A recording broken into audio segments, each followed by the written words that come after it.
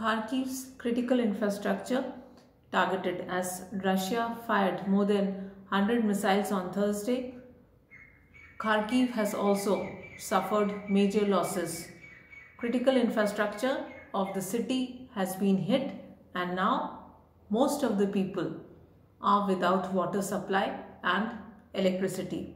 Situation in Ukraine's capital Kyiv is also not good, as more than 40% of the population is without power supply, and situation in Kharkiv is similar to that of the capital, and the government is trying their best to restore the electricity. Stay updated.